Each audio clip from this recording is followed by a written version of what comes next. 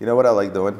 Like really like doing with these videos? I like to go back in time when I started this whole thing and say, hello everyone and welcome to another edition of What's on My Desk. Of course, it's not really my desk. We're in the studio. I'm not really alone. I have the pleasure of having Marco with me. Today's topic is going to be the Holy Trinity. I mean, it's a topic that's been mulled over so many times. Of course, we're going to give you a different take on that, and that's everything you guys want to know, and that is market. What's going on in the market? What's going on specifically with the Holy Trinity? Because if you look across the three brands, i.e. Patek, Vacheron, and Audemars Piguet, you'll notice that some of the biggest hits on some models across those three brands were specifically in the Holy Trinity. Yeah. Because we were living finally in a world where the Holy Trinity was truly a Holy Trinity, because for a while there, Vacheron was lagging when it comes to sale, when it comes to popularity, when it comes to models selling over lists, etc., etc.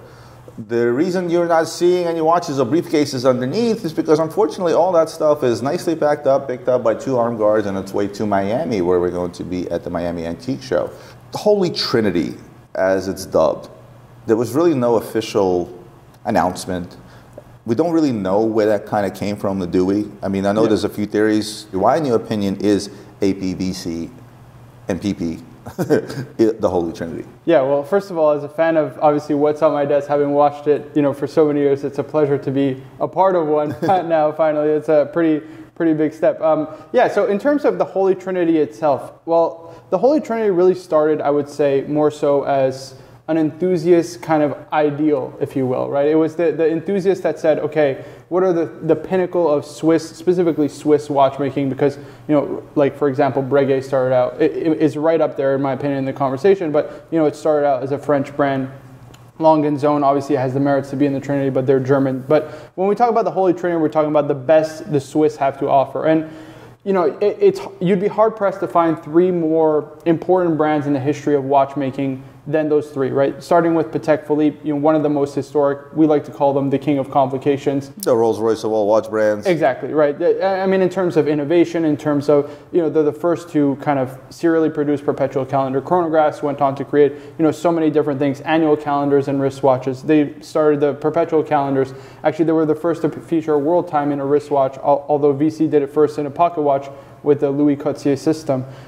I think it really goes back to that history with Patek Philippe, but also in terms of the watchmaking. The watchmaking is stellar. When it comes to AP, the watchmaking always was stellar. I think it's very neglected today, especially if you go back to their founding, right? Because we've said this time and time again, the AP brand started with their two founders making complicated movements for Tiffany & Co. And that's how they really gained notoriety. And AP, in my opinion, is super underrated for their watchmaking today, just because they have what Adrian, I think, so aptly called the greatest blank canvas in the history of watchmaking in the Royal Oak, right?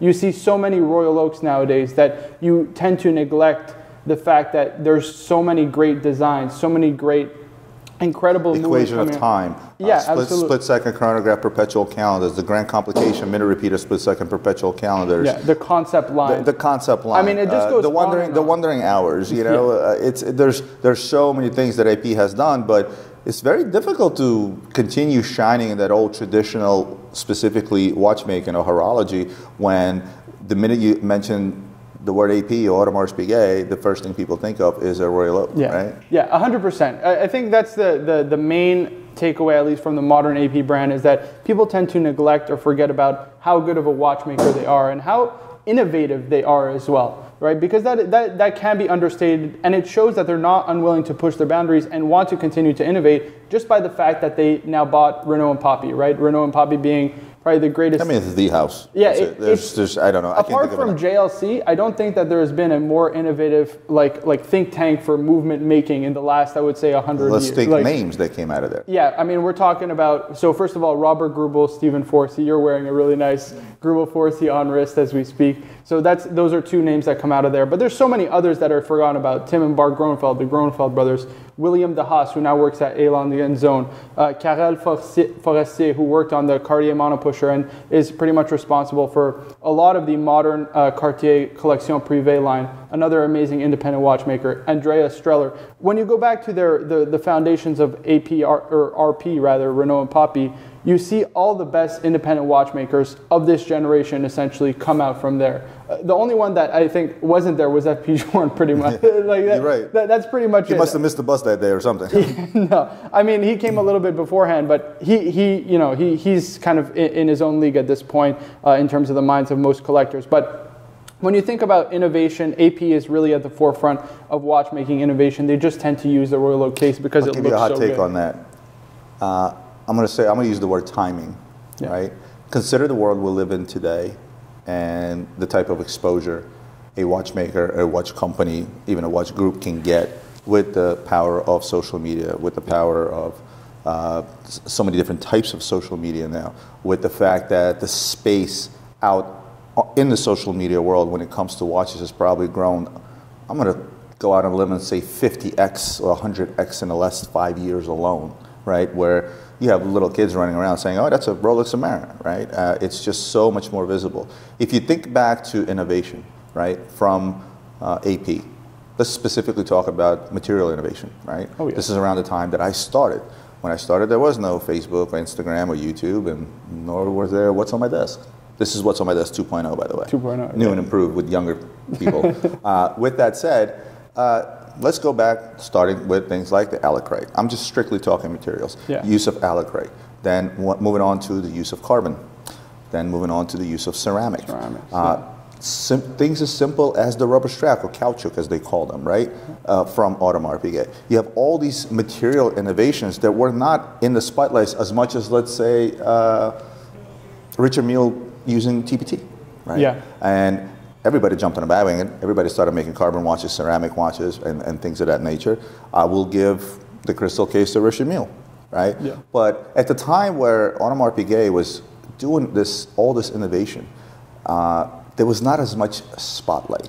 So people tend to give credit to some of the newer comers, or when it comes to like Richard Mille, because at the time that stuff was starting to get innovated, not horologic specifically, it wasn't a spotlight. At the same token, horological innovation, same thing. Think of the independents today and some of the stuff that they put out, and how much, for lack of a better word, as I always say, how much clout they get today because of social media that's out there. I'm not talking about guys like us that sell watches for a living. I'm talking about enthusiasts. I'm talking about guys that are just simply vloggers or bloggers about watches. I think timing is also extremely important, because some of the innovations that they did 20 years ago, 15 years ago, today are a given, like ceramic, like carbon, like rubber, and all those things that all of a sudden they become kind of like a big deal, but sort of like a given. And I think that was another, I don't want to call it a downside, but that was another unfair, thing that happened to AP in terms of timing. Sort of, I can't call them ahead of their time. I can't call them ahead of their time, but they were ahead of the time of social media, and I think that was another drawback. Actually, I completely agree with you. I would even take it a step further. I think Richard Mille even took a page out of AP's book specifically. You take a look at, for example, in the early 2000s, what they were doing, for example, with ambassadors. Arnold, for example, they had a ton of ambassadors, but Arnold comes to mind more specifically. 28 different watches from Exactly. Arnold. So that's their use of ambassadors. They understood that was their social media back in the day. You see Richard Mille doing that exact same thing, but they don't go for the low-hanging fruit. They really go for ambassadors that they know have this global appeal.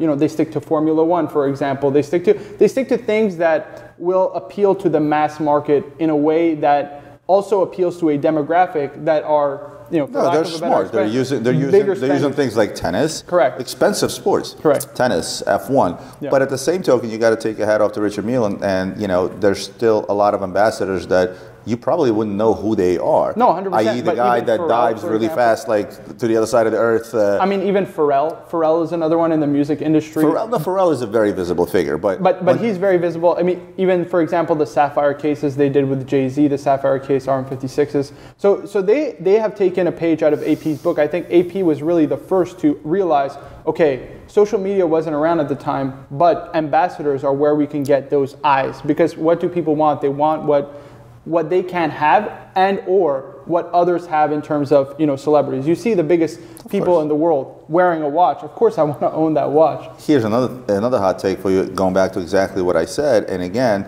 timing was not the best for Audemars Piguet, because at the time Richard Mille started bringing on these ambassadors, now they have ambassadors that have gajillions of followers on Instagram, gajillions of followers on Twitter, whatever, where back then they didn't have all that. But yet somehow they still managed to survive. And to go back to the original topic, they're still part of that holy trinity, and they were still one of the 3 brands that had the hottest selling pieces on the market. No doubt.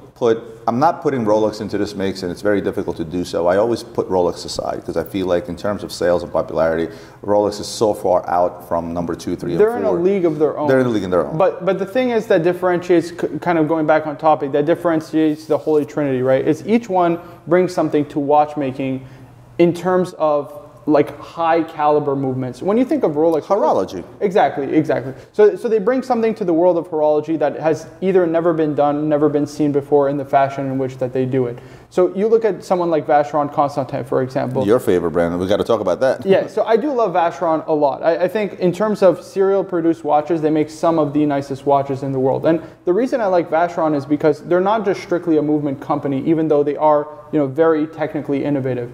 What I think differentiates Vacheron from AP and Patek is they're very artistic. You look at the forms of their cases, the way that they make their lugs, for example. There's that artistic expression that I feel is very lost. It's a lost art when you think about dial making and case making. You go back to the 1940s, which in the history of horology is kind of the spitting distance. It's really not that far.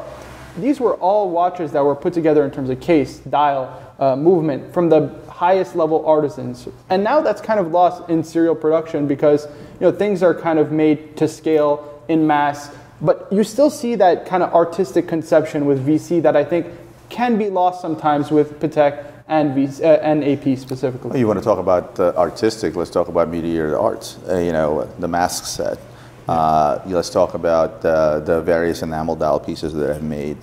Let's talk about the jewelry lines that Vacheron has, right? I think when it comes to jewelry lines, AP is there with me. I've seen some tremendous jewelry pieces from AP. No doubt. But if I look at Patek, and if I look at AP, and I look at Vacheron, and you ask me, give me the one brand where there's an iconic jewelry piece. Jewelry pieces are always overlooked. They're the ones that usually don't hold the value as well. They're the ones that don't deem to be iconic pieces. Often they're deemed to be gaudy, and AP has made some pretty gaudy stuff.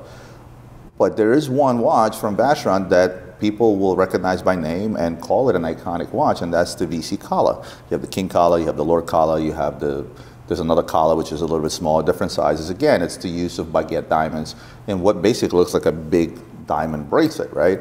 But that's a watch that's iconic, a watch that was owned by Michael Jackson, along with a few other pretty big time celebrities, royalties and things of that nature.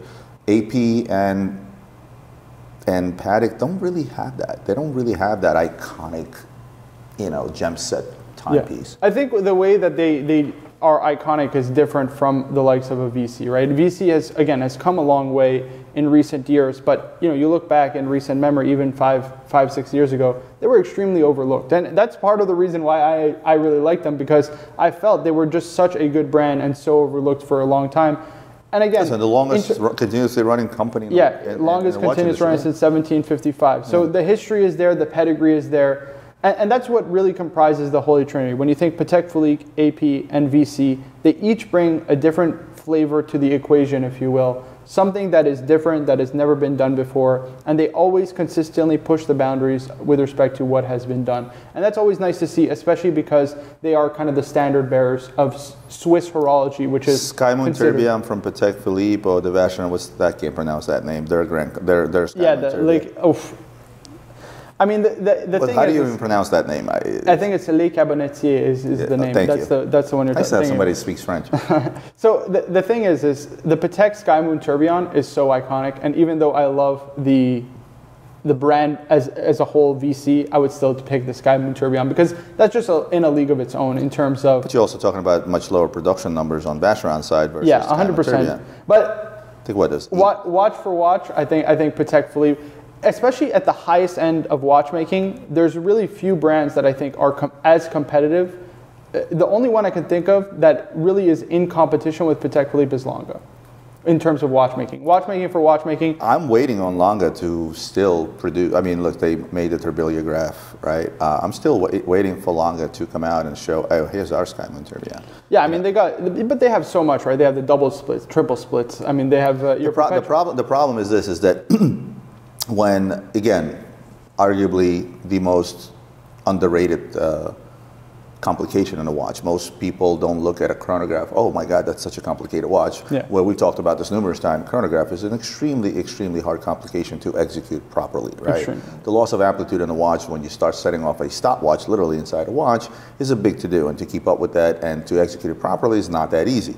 But because you have a chronograph present in from any fashion watch that's out there for $400 or $500 all the way out to the most complicated pieces, people tend to overlook it, right, as not a big deal. So when Lange did the double split, and again, this is where they split the seconds and the minutes, and then follow up with a triple split where you can literally split the second, the minutes, and the hours. How useful? Maybe not so much in today's day and age, but how complicated? Oh my God. But yet, people still overlook the double split and the triple split, much like they overlooked the 31-day power reserve watch. Yeah, right? That's another... Yeah. Which is another humongous feat. To have a watch that has with a 31-day power reserve to keep accurate time for that long, a month, it's a lot. Yeah, the only other ones I could think of is like Hublot Key of Time. I think Jacob. But that was, Hublot Key of Time was not developed by Hublot. It was developed by the company starts with B something. I don't know if it's the Key of Time, but there's one Hublot watch that has like a 51-day power reserve or something like insane like that. You need like a drill to wind it. That's the 𝗕𝗫𝗬𝗓 you're talking about? The 𝗕𝗫𝗬𝗓. That's the one. That was a feat. So the 𝗕𝗫𝗬𝗓, there's a Jacob watch that has also like a huge power reserve. But again, when you think of watchmaking pedigree, you know, the Hublot and Jacob and Co. are not thought of on the same realm as long as... People always ask me that when I remember I was talking about the Key of Time you brought up, and I was talking about, we had the piece unique LaFerrari Crystal tourbillon, if you remember that, and that watch sold within 6 days of us receiving it, and people are like, oh my God, Hublot. I'm like, guys, I said, first and foremost, there's Hublot and then there's Hublot, right? When you start looking at the upper echelon in terms of horology across any brand, first look into who developed the movement, who made the movement. Hublot ended up buying a company, it wasn't ever known Papi, but in the likes of, when they saw what they were innovating in terms of the Key of Time. Yeah. But we're getting off topic. So on a Lange double split, what Lange hasn't done is that one watch with just a lot of complications, right? Because what makes the 𝗙𝗲𝗬𝗬𝗓 tourbillon so unique, right, is the fact that in one watch, you end up with a full-blown perpetual calendar, you end up with a sky chart, you end up with a minute repeater, right? So it's multiple complications. Not to mention, some of them have engraved cases and like... Just strictly in terms of complications.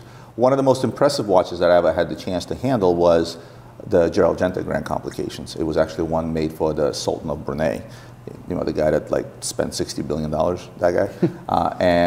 I had his Grand Petite Sonnerie full-blown perpetual calendar minute repeater tourbillon. That was probably one of the most, oh my God, watches I've held in my hand. You know, with that whole step case, I had like 5 steps, if you know. And the typical Gerald Genta design, it wasn't too big in diameters, which is really surprising. It was really thick because you needed to fit all that stuff in there, but it wasn't too large, surprisingly. So we need Lange, I feel like, to do that. Just put, you know, make a grand complication. Maybe just do what AP has done. Minute repeater, split second chronograph, perpetual calendar, automatic, something like that. But to go back to the Holy Trinity and why we started this whole conversation, because again, it's really about market. If we glance back at the market over the last couple of years, and even go back a little bit further, it stands true that, you know, Patek went through the popularity of their sports steel models twice, all the way up to the crisis in 08, and then everything kind of crashed and people forgot about them. Certainly forgot about Aquanauts. Nautilus is not so much, but again, there wasn't that craze. They were trading at double list back then. They came back down to slightly under list. The Aquanauts were not part of that equation because back then they were still small. We were talking about 5065s and things of that nature, right? Yeah. It wasn't as of late till they came out with the 5167s and things like that. When they got bigger, more wearable, added complications. Integrated rubber strap. Exactly. It's a nicer look. Exactly, nicer look. They still did a shit job with a bracelet, by the way, even today. Yeah, but with that said, you know, and then the pickup of the Nautilus line, I actually remember this thing going, they were on the market for like $25,000, $26,000, $27,000, $28,000, you know, back down from like 65 at their highest before 08. And all of a sudden I started seeing demand, people calling me dealers, hey, do you have a Nautilus? You have a Chrono? You have a Nautilus? And then I realized they were getting bust down. So people, 47th Street along others, they started to diamond them out and sell them, you know, at a very good margin. That was the first thing that actually made him go up, believe it or not. Yeah, because supply obviously. Supply was still short. When you're talking about Royal Oak, and you talk about Royal Oak offshore, pre-08, it was the era of the offshore, right? And Royal Oaks was just like, whatever, because they were small, but it was also an era where bigger was better. That was the time where it's like, oh, bigger, bigger, bigger, bigger. Let's make a 60mm Panerai, right? And so Royal Oaks were like second best. And then the only thing that really happened is the script was flipped, right? And somewhere, somehow, both with AP and Nautilus, you know, it was that notion that, wait a minute, these watches are pretty damn iconic, right? And it was sort of like a flex, like say, hey, I have on a steel watch and it's 50 or 100 grand, right?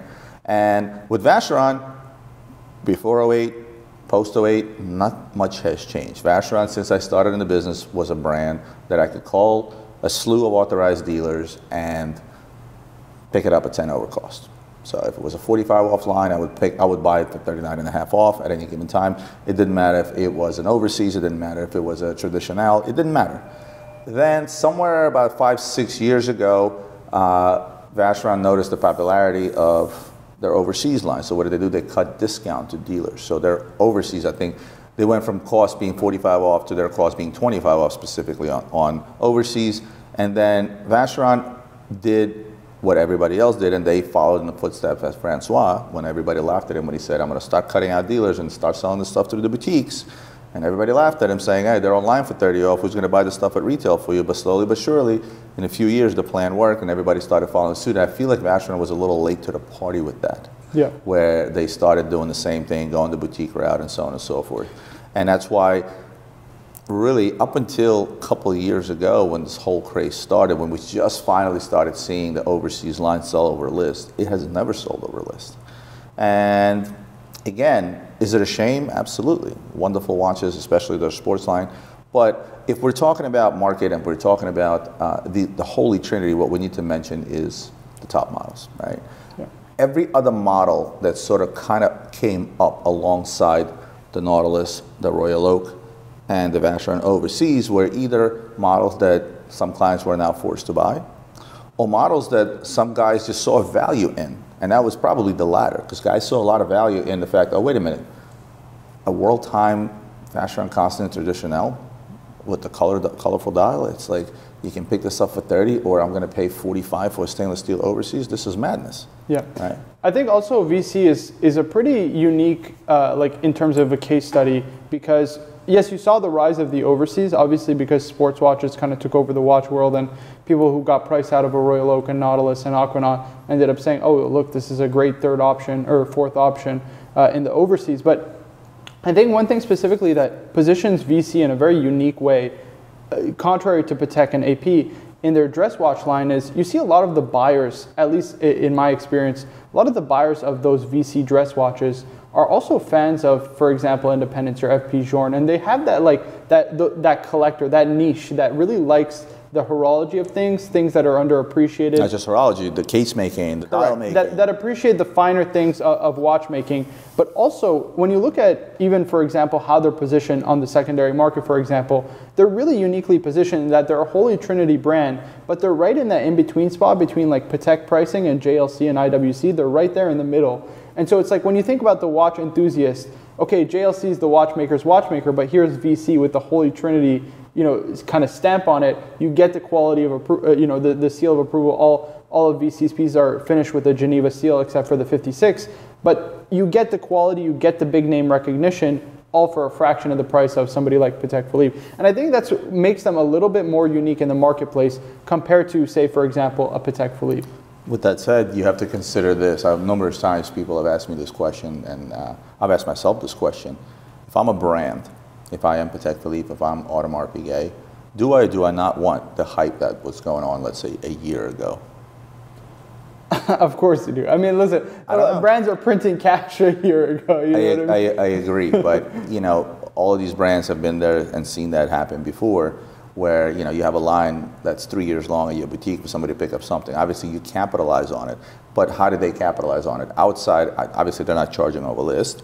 Obviously, they're in case of AP, there are 55,000 watch a year allocations, pretty much sold out every year. Yeah. Did I say allocation? No, I meant production. Is sold out every year. I shouldn't say sold out every year because there's some ladies pieces in there, some jewel pieces and things of that nature, but for the most part, sold out. But now your boutiques are doing what? Now your boutiques are coming in and say, who are you? What's your purchase history? Blah, blah, blah. Well, I would like to create a relationship. I'm a private client. I'm not a flipper, and legitimate client. What are they doing? They're buying code 1159s. They're buying pieces that are not as desirable. They're buying certain offshores and things of that nature, or some super complicated pieces that, you know, won't hold that value. And on the one hand, I believe it's a double-edged sword. That's my answer. On the one hand, you're in the spotlight. Everybody wants an Audemars, and every rap song, it's everywhere on every celebrity's wrist. Everybody wants an Audemars Piguet. I mean, it's my favorite brand. I shouldn't, you know. But at the same token, you're now taking models or lines that are, you know, of lesser value in terms of popularity, and now you're technically shoving them down people's throats. But without making them appreciate it. But they're very smart about it. They're very calculated also. You think about the way that they're going about it, right? So they even released, for example, super sonneries in the, what's it called, the Code 1159 case, the new Star Wheel, for example. The perpetual calendars are amazing, the chronographs. So you see what they're trying to do with the Code 1159. They realize, okay, we can use the success of the Royal Oak, sell a code 1159, but we're not just going to make a regular code 1159. We want to attract that kind of consumer base that gains us the respect for horology, right? So you have a kind of, like, if you want, like a multifaceted approach in, okay, you get the hype collectors with the Royal Oak, but then you also get the kind of niche collectors, really the respect from, if you will, the watch community, watch collector that really loves and appreciates horology through the code 1159. See, when I started earlier on, and AP became a big favorite of mine very early on in my career. And, you know, back then, if you look at Audemars Piguet, you had Jules Audemars, Edward Piguet, Royal Oak. And Royal Oak was really a line. It was a Royal Oak and a Royal Oak offshore. It was all the same. You had, so Edward Piguet, Jules Audemars, Millenary, 1, 2, 3, 4, Royal Oak offshore. You had the 5 lines. Today, if you look at Audemars Piguet, there's no more Jules Audemars. There's no more Edward Piguet. Yeah. There's no more Millenary. It's just Royal Oak. And the code 1159, which is basically a Royal Oak sandwich in a case. Right? Yeah, and you even, like, again, going back to my point, you see that they're trying to attract that demographic. I mean, you look at what they've been releasing. For example, the new code 1159 flying turb with the onyx style, the new code 1159 with the chronograph tourbillon that's skeletonized also. They understand what they're doing with that line, I think, now more so than ever before. Because when you saw the original codes, I mean, you saw it just in the way that it was received. The issue in the secondary is the following, is that the minute your top guys fall, your bottom guys tend to go up alongside with the top guys, yep. Right? You know, the general is in the front and the troops are following suit. With that said, the minute the general has a hard fall, the fall on the troops is even harder. Yeah. And that's really what it comes down to. I feel like Vacheron is going to be the least out of the 3. If you're talking about the markets adjusting, it's no secret that I just unboxed the perpetual that you saw in the chats that I said I bought. You know, it's a watch that dropped 50% in price. I mean, it's huge. It's huge, right? Yeah, it's a huge drop. But you don't have. If you look at the effect of that drop, I think the most effective brand by that, and I hate to say this, is my favorite brand, Audemars Piguet. Because if you look at Vacheron, if you look at Patek, even if the Nautilus and Aquanaut lines went from trading at 3x, 4x down to 1.5 to 2x, right? Think about the percentage, how small that is in terms of the percentage of the entire brand. Vacheron, same thing. The overseas is a tiny little percentage as far as, because Vacheron has so many different lines, so many different watches. And so does Patek Philippe. Audemars, I think, is facing the biggest issue outside of the fact that a man whom I consider a genius, Francois, is leaving. Yeah. You're now basically saying that 70% of my production has just, you know, took a fall. Yeah. It's a lot of risk, because what you're doing, your entire strategy for years eggs in one basket, right? Was exactly, it's all eggs in one basket, and now that the basket is kind of, it's not very solid. The bottom is falling out. Yeah, the bottom is falling. Yeah, it's not so great a look. But again, that doesn't take anything away from the pedigree of Audemars Piguet, which I think is very underrated in modern times, especially because they use that incredible silhouette in the Royal Oak. And again, with Patek Philippe, I echo what you would say, right? Even though we saw a drop in price of the Nautilus and the Aquanaut, you didn't really see that, in your 5270s, your 5970s, your minute repeaters. Certainly, your world times pretty much stayed even keel. Your perpetual calendars, likewise. That's the difference. They actually went up and stayed up. Exactly. Yeah, pretty much actually, because those are we're selling more annual calendar Pateks going backwards, 5036, 5136, 5146. We're selling 5040s and 5140s. We're selling more of those than we've ever did because people are waking up. And I think the wake up is in 9 months ago. It was FOMO. It was hurry up and buy now because there's 20 other guys behind you wanting to buy the same watch. Buy now because today's price is not yesterday's price, right? You had that market that was going crazy, going up and up and up and up, and people, they were afraid to miss out. I need to buy it. I need to make a decision right now. But right now we're in the market where people are like, wait a minute. I can actually take a breath, take my time, actually see what the hell I'm buying, actually shop and compare. Like all the things I've always talked about on a lot of my Q&As when people are asking me, put together a collection, what do you think I should buy for this, and what should I look for, and so on and so forth. Now they can look at things like history, complications, finishes, case making, everything that makes a single watch great, everything that's great that goes into a single watch. And that's why we're selling things like brigades, complicated brigades or semi-complicated brigades, right? That's why we're selling a lot of the dresser Vacherons, the triple calendar with the step case, right? 1942, dozen of those over the last 6 months, right? People are starting to finally wake up. Now, that doesn't mean they still don't want to buy the Royal Oaks. We're still selling a ton of Royal Oaks, a ton of Nautilus, a ton of Aquanaut at the new price level because there are plenty of people out there where the market priced them out. And now they're priced back in. Yeah. And now that they're priced back in, don't think that the Nautilus is going to become not the most popular model from Patek. It's going to be a long time till that happens. I think it's going to continue doing this. Same goes for the Royal Oak, and I think same goes for the overseas. But to give you an update on the market, overseas, any of the precious metal overseas, they're hovering around that retail price. Yeah. The steel stuff is still over retail, but not double or 2.5 times. Yeah. Royal Oaks, a lot of the complicated pieces that, remember, there were quite a few retail price increases as well. So I was unboxing, to go back to that Royal Oak Perpetual that I bought. I said, look, these watches you can pick up for around 100,000. The current Audemars Royal Oak Perpetual Blue Dial, the retail is 103. By the time you walk out the door, you're paying about 112, 115.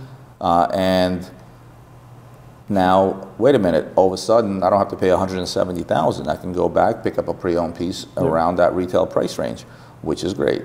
The older stuff, however, the skeletons, the limited editions, the 40th anniversary, 25th, all that stuff is still through the roof because you have auctions that support that. Well, auctions, there's also a small, there's much smaller production. Of course. They weren't making 50,000 watches a year. At the time, we had the 25th anniversary tourbillon that we have. Yeah. I think at that time, we're going back 25 years. I'd be surprised if AP's production was more than 10,000 watches. Yeah, so it's a huge difference. Again, I echo pretty much everything that you would say. It's a correction in the market, no doubt, but I think the thing that differentiates kind of the other brands from AP is, okay, AP is very reliant on the Royal Oak, but you still see sky-high prices. I mean, we did this analysis with Adrian. You go back 6 years. I mean, a 15202 6 years ago, we sold one for $20,000. You will not find a good condition, recently dated 15202 for under 70,000. You know what I mean? Like that we're going back 6 years here. That's not that far. Like this is the thing. Like when you actually put that into perspective, it's not that deep of a correction. Near and dear to your heart. Chris went on live on his channel yesterday, along with another Chris. I forget his YouTube channel name. Watch Chris. Watch Chris. And one of the top, we went on the topic of obviously market. That's the hot topic now. What dropped, what stabilized, and so on and so forth. And I started talking about the 50th anniversary. And I went out on a limb, and I will go out on a limb here and say the same thing. I think the 50th anniversary Royal Oaks were the most slept on watches of 2022. They're here. They're gone. Yeah, they're gone. There's no more. There's no more. I spoke to a couple of my friends that have allocations from AP, and they said, oh, well, you can get this or you can get that, and there's no more 50th anniversary. And people slept on us so hard because AP made one mistake. They literally reduced them and put them all out on the market at the same time, as if they foresaw this crash or whatever. Maybe it's because Francois is leaving. I don't know. But guess what? The market ate them all up. Yeah. And now there's no more. Yeah, go try finding sourcing one. I foresee over the next year. Now, when they first came out, some asshole put one up on Chrono for $450,000, the steel green version. I'm just, what are you doing, right? And you know, they came out high. People were asking over $200,000 for the Chronos, over $300,000 for the 16202, and then the tourbillon and the skeleton, and that was just whatever. You name your price. Name your price kind of thing, right? And then they all kind of took a dip. They took a dip before kind of this correction happened because the prices were just a little too high out of the gate. And because so many started showing up, and you had so many guys out there that got them for the purpose of flipping them, i.e. private clients, that prices kind of came down because of that at first, and then the correction happened, and then they followed suit of everybody else. But I still say they were the most slept on because think about going backwards, right? Like we had the 25th anniversary, we had 3 platinum pieces. We had the platinum blue dial, we had the platinum skeleton, and then we had platinum turb, no? The platinum turb. No, it was a platinum skeleton turb that they made, and we had a platinum regular turb, and then the other one was just a platinum skeleton. It wasn't a 25th anniversary. And you know, those watches sold for, if I had to go back to their original retails, you know, if you look at auction results and what we sold, they sold for probably 7x of their original price.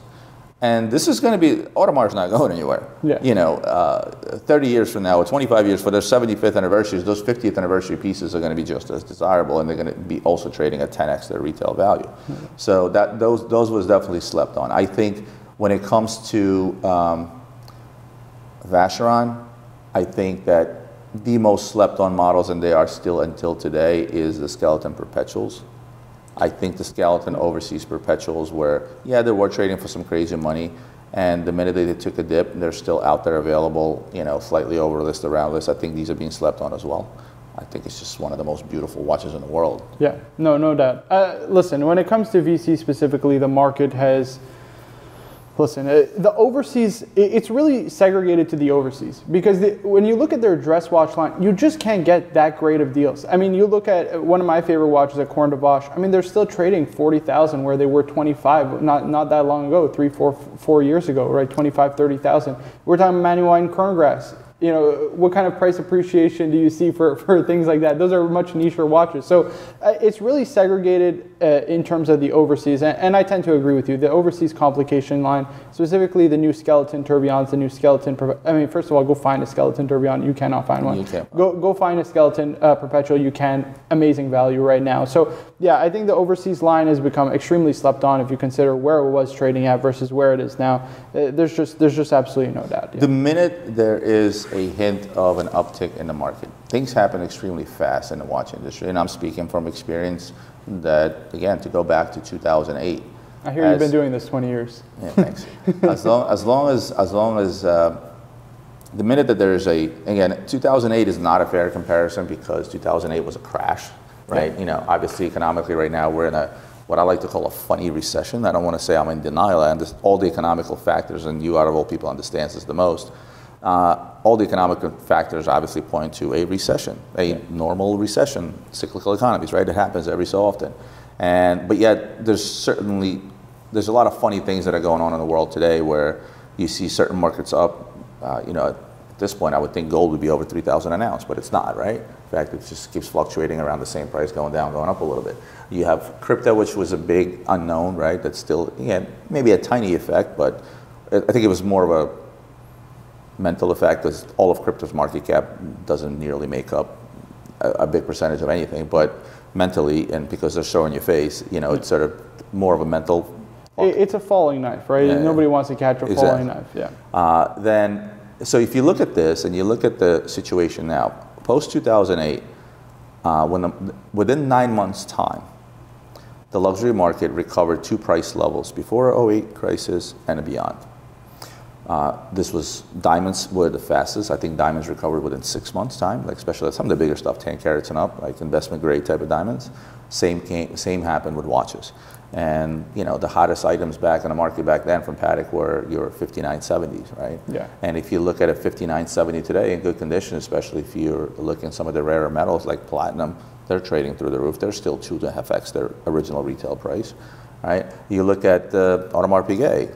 Back then, it was the limited edition offshores that went through the roof. The biggest gainer back then was a Platinum Grand Prix. It was trading at $125,000. But if you look at some of the models that were more down to earth, like the 𝗿𝗏 Montoya, still damn near 2x. T3, still damn near 2x. So the models that were hot back then, they're still trading at a pretty significant value, and they're still relevant. That's the most important part. So the minute you're going to see a little bit of an uptick in the market, and the reason I am optimistic about it, honestly, we printed a ton of money. Yeah. No, there's just still a ton of money out there. Yeah. Right? And people are looking at what? The JP Morgans, the Bloombergs, the Wall Street Journals that are all of a sudden writing all these indexes. All of a sudden, our market became an index. 20 years I've been screaming, watches is not an investment, enjoy them for what they are. But it's an index. Yeah, no doubt. It's become a traded economy. I mean, watches have become a commoditized item, a commoditized good, and they certainly are traded in the same way that other things are. You look at the luxury watch market. I mean, you see some projections going, from now into 2033, upwards of $80 billion. I mean, we're at 30 right now. If they're making that kind of price predictions, they're not just pulling those, those are people that kind of know what they're doing. Don't take it from us. They're not pulling those kind of numbers, from nowhere. They're informed perspectives because they understand that the watch market is just, okay, it came up a lot in the last couple of years. But you think about how niche of an industry it was, even just going back 5 years again, it was extremely niche. And now, when you factor in the idea that watches are now this alternative asset in the same way art is, or cars, or luxury vehicles, handbags, jewelry, diamonds, all this other stuff, I mean, it's a total game changer. It's a complete game changer for the watch industry. So, listen, I think I'm right there with you. I think the market is very bright in terms of its future. And it starts, again, just like the price correction started in our market, the secondary market, B2B market, right? Because the retail consumer didn't really start feeling the correction up until very late into the summer, where the B2B business, which we do a lot of still, we started feeling that towards beginning of the summer, end of May, beginning of the summer, right? And the uptick is going to be felt first, again, on the B2B end. So when guys like us start to see that uptick and start feeling that uptick among each other, you guys have no idea how many billions of dollars are being traded on a daily basis just on 5 million WhatsApp groups that are out there. Each WhatsApp group holding 500 dealers, right? We see that uptick right away. And then what happens, those that have survived, those that have been around for a while, those that have the money really, the minute they see that uptick, what do we start doing? We start buying that stuff up. That in turn then translates onto the retail market.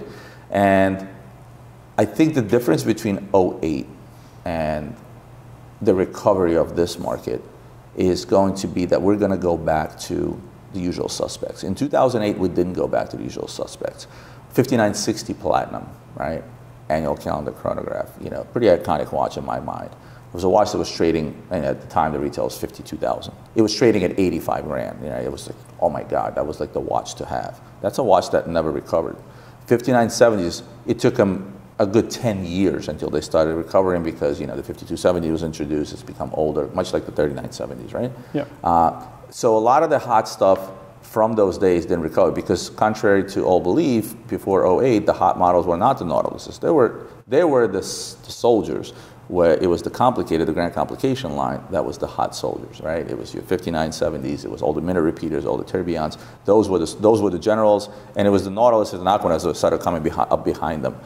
I think this time around, once we see that turnaround, I think you are going to go back to all these, to the same exact thing what it was. It's going to be the Nautiluses, the Aquanauts, the Royal Oaks, the Overseas, because I don't see, as of right now, an alternative within those three brands, the Holy Trinity specifically, that could sort of put a Nautilus on a back burner, put an Overseas on a back burner, and be like, oh, I'm the next new thing. Yeah.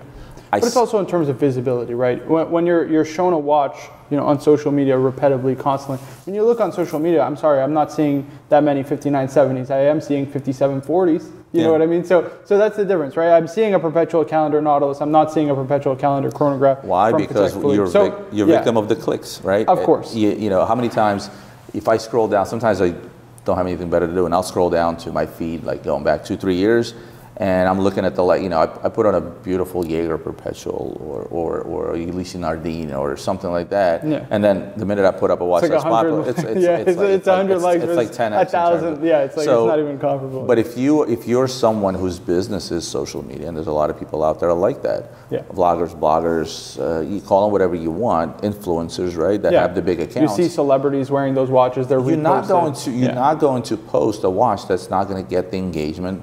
If you have one watch that's going to get more engagement than the next one, that's the watch. Those are the type of watches you're going to continue posting, and that's what gets into people's heads. Yeah, no doubt social media has been a game changer. Now, I want to kind of switch gears. We've talked history, we've talked horology, we've talked even the market. I want to know what's the future outlook? What do you think, or what do you want to see from brands? I look at a brand like Patek Philippe, I look at VC, I look at AP.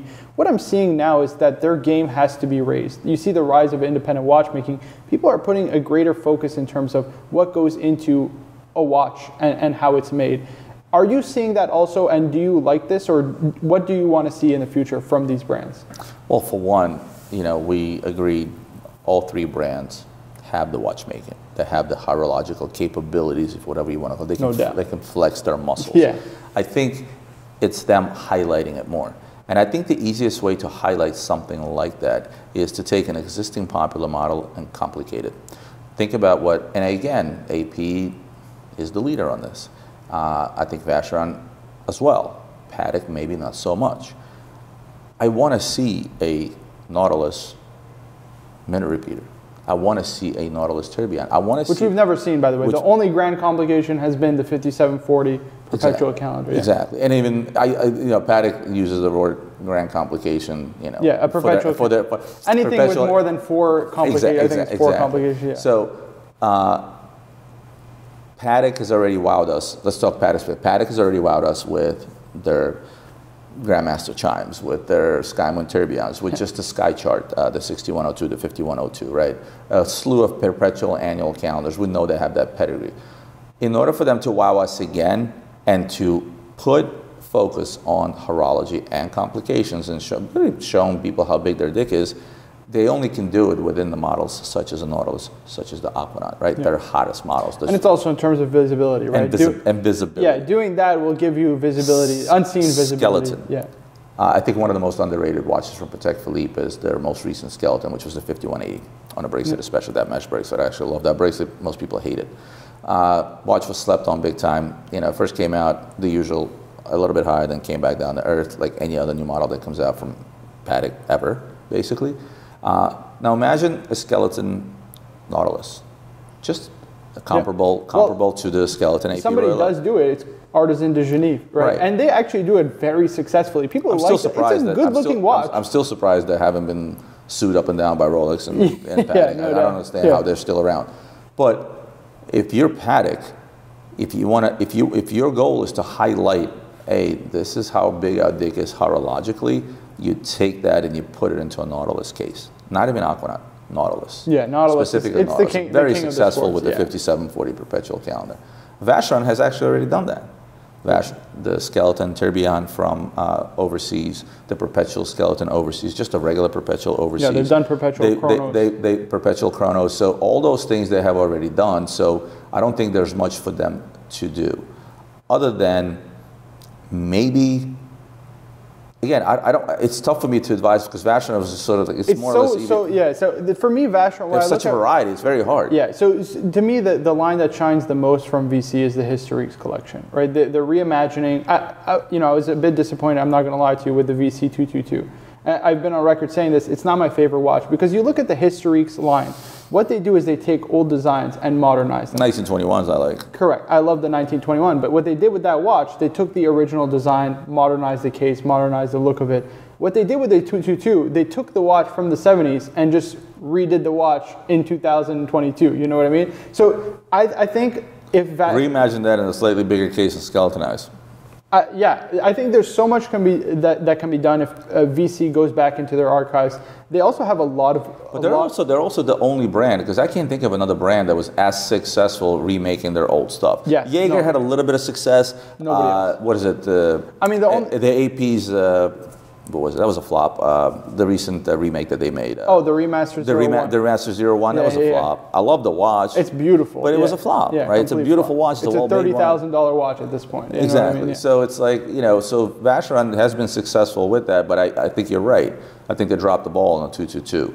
So I personally, when it comes to advice to Vacheron, I think you stay even key. Maybe cut production a little bit, continue with the same model of boutique only, application pieces and things like that. Cut production in terms of models. They have way too many models. They're making like that's the thing. I think that's what AP is lacking. No, that's what AP is doing is lacking. But I'm saying VC makes too many of the same looking watches. They got to cut down their model line, trim some stuff, and then expand their histories collection, because I think that's where they really shine in terms of design and also pedigree. And they just make good. You're saying they don't have designers that can do a better job today than the guys did back in the 1920s? Listen, it doesn't. It's kudos to the guys who used to design watches in the 1920s, 30s, and 40s for them, because they just look really good. I'm going to finish this off with my favorite brand, AP. If I were to. What I would like to see in the future from them is cutting down, really cutting down, really cutting down. 40 to 50,000 is not a good idea. 40 to 50,000, I think, is too much at this point. Yep. I would cut down the Royal Oak line. Cut it down in terms of models, like you said, for VC, which I didn't really agree with, but for Audemars Piguet, cutting down the Royal Oak model to just go back to the basics. One chrono, one perpetual, one plain Jane. That's it. Just leave it at that. Maybe sometime, whoever the new CEO is going to be, by the way, guys, I'm available. Call me. I almost wish I could have 30 minutes in a room with him, because I would absolutely give him free advice based on my experience and based on the love for the brand, because I think that if they just took on that particular model, everybody bites off of each other in the watch industry in terms of design, complications, marketing, you name it, right? But then kind of the same in many other industries, not just the watch industry. But by cutting down production, or at least releasing it out in steps, right? Where, hey, this is the year that I'm putting out the 17202, which would be the next radiation, I guess, because we're at 16202. Or I'm putting out the 15600 this year, but I'm putting it out in a precious metal. Yeah. Next year, you're going to see a steel version. For a collector, for a private client, how desirable is that when you know that, hey, this year, this is the watch. I got this. Comes next year, 2 years from now, oh my God, they made this in steel. Because when a collector comes to you, how many clients have you ever had call you say, okay, I want the 15500, I want it in rose gold, I want it in yellow gold, I want it in steel with a blue, black, and white dial at the same time? Doesn't happen. Yeah. And that's what I think, that would be probably my #1 advice to them. And then continue taking shots. Continue taking shots with new lines. Because try. Try. Bring back the 𝗙𝗵𝗲 Piguet in a more modernized way. Bring back that probably worst seller ever. Millenary, never really had much success. Yeah, I think the code line has kind of taken over the millenary line in terms of purpose. Or jewels. Even the jewels, I think, as well. The code is kind of the new kind of modernized version of that. So I'm gonna wrap this up with, I guess, one simple conclusion is that there is no conclusion. Right now, we're in a market that has stabilized. Plus minus 15–20%, as I like to say, which to me is a normal market. None of us know what the future holds, but nevertheless, I know that there's still a huge future in this industry, for starting with the big boy companies, going through to the independents and down to gray market dealers such as ourselves. It's going to be a fun year, 2023. I can't wait to see how all the companies are going to shift and adjust, starting with the Holy Trinity 3 brands, along with everybody else that's under there. It's going to be a fun year to watch, but one thing is for certain, me, Marco, and the rest of the LB crew are going to be here to keep you updated and keep you posted and tell you as we see it. Yeah. So, guys, I appreciate you tuning in, and we'll see you on the next one.